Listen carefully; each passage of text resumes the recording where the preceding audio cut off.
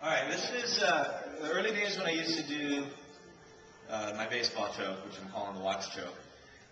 They let you in no-gi, they let you grab clothes in the very first tournaments I was in. And now it's illegal, but at the time everything was fine back then. So I tried a choke that I was good at with gis with the t-shirt. And my first experiment when I grabbed it, I tried to do the same thing. I put my 4 fingers in, I put my thumb in so they meet, and I was like that, and I spun underneath, and I had the guy really tight.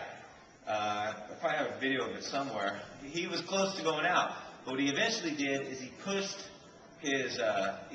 away, and his t-shirt ripped. I think he ripped it on purpose, and I lost the choke at that point, and then he ended up catching me in a choke or something. But that's because I lost the choke. So I had to learn by that. And what I did next was I tried to figure out a way to make the t-shirt a little bit more thicker. So in this case, this would be maybe more applicable to a street fight. I want to show it because you can't do this anymore.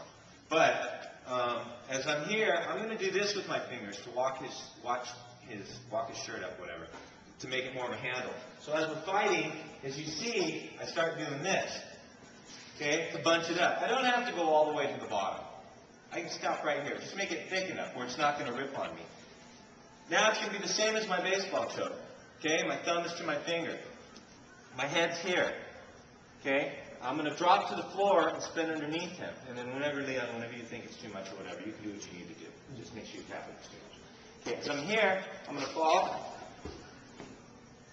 And I have it. This is just north-south position. Okay, but I have that same choke as with the gi. But I can also fall and do what I normally do, and I pass my leg over to the side so that he can either go for my back or he can just get choked out. Keep my arm in tight.